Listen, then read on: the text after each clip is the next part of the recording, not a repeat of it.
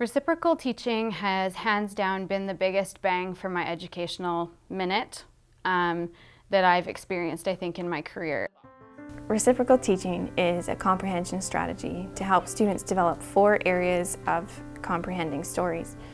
Those areas are predicting, clarifying, questioning, and summarizing.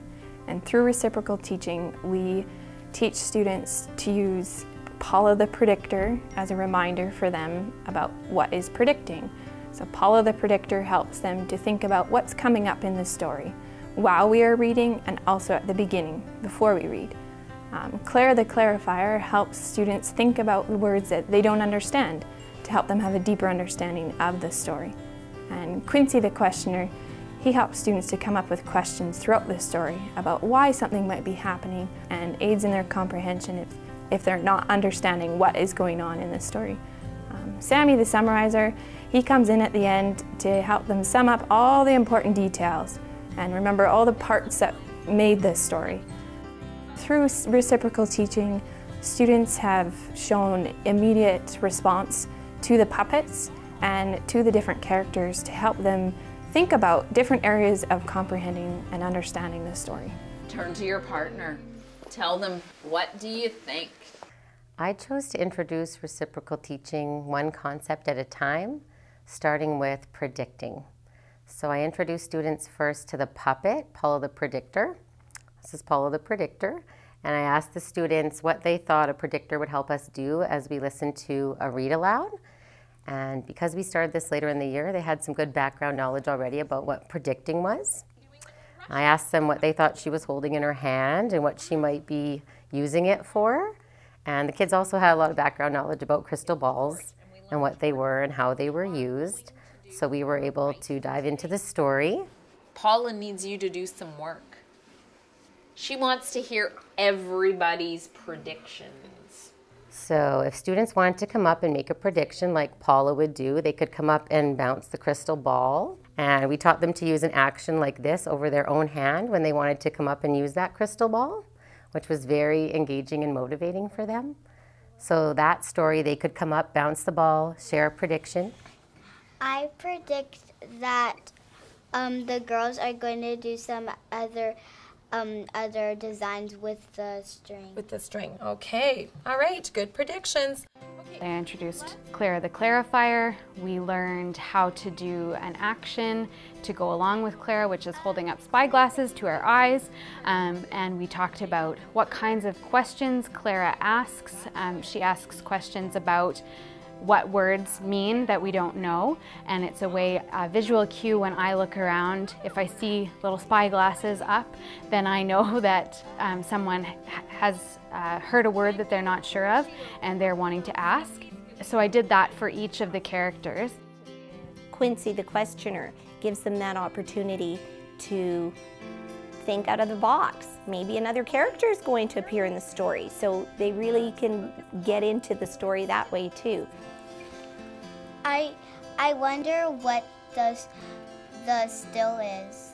Yeah, that's a great question. I wondered that too. Why is it called Inuit still? We had a little bit of prep up front to explain the different characters and help them understand their attributes. For example, Sammy the summarizer, if a student didn't have any background knowledge of a cowboy and a lasso, I needed to explain that to them and why Sammy the summarizer was gathering all the details together. But overall, introducing reciprocal teaching to my classroom was very easy. I have really enjoyed using the reciprocal teaching strategies in our classroom. It's been very motivating for students who normally wouldn't raise their hands to participate. In the past, we've had those 3 or 4 go-to students that always have their hand up and always want to share. But introducing the hand actions and the props and the puppets has really motivated kids who would normally just sit and listen and learn to speak up and participate. I had one little boy who didn't matter what subject area, you would ask him a question and he was like this.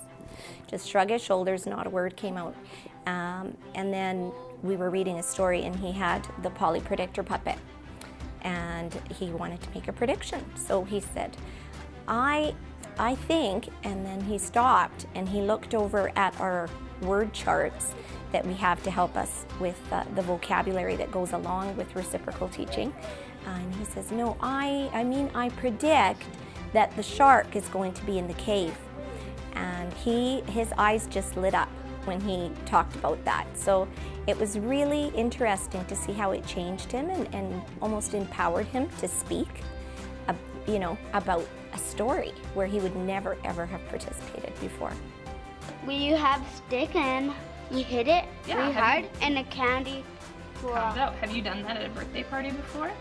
All my students have a language delay, and this has given them a framework to think about different parts of a read aloud or different parts of comprehension. And I think it has really helped them to organize their thoughts in responding to questions and being engaged in their learning. I find that having introduced the puppets and the hand signals and the props has kept them motivated and engaged and participating from beginning to end, which also means I've seen more on-task behavior and less disruptions at the reading carpet. And that's really improved students' learning because they are attending the whole entire time. Now I look around and I see almost every student doing one action or another, either to make a prediction, to clarify, to ask a question, or at the end to summarize. And I look around and all of my students are doing some sort of action because they just want to share.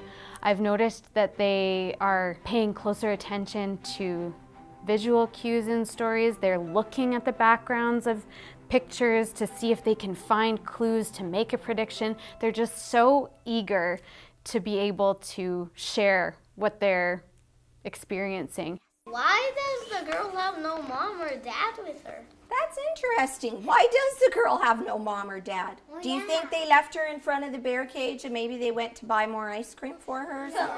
They're fantastic at doing a read aloud and identifying, you know, questions, asking the who, what, when, where, why, summarizing in sequence. They're wonderful at doing that, but I'm noticing, and what's most exciting to me, is that they're doing it in other areas. So for example, the other day, we were doing an animal classification activity in science, and as I was walking around the room circulating, they were doing a sorting activity, and I was hearing things like, I'm noticing that this animal has webbed feet.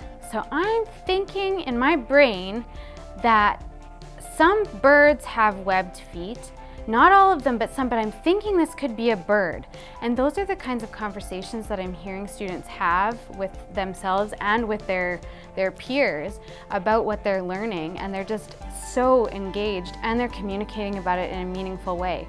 That simple conversation gave me so much information about what that particular student was learning and the types of thought processes that he was using, and I can assess them on their learning and where they're at in a really effective and authentic way. And they want to tell me what they know, so it's just a fantastic way for me to see where they're at. And they're not afraid of those bigger concepts and trickier words, because I think if they're wrong, it's the character is wrong, not I'm wrong.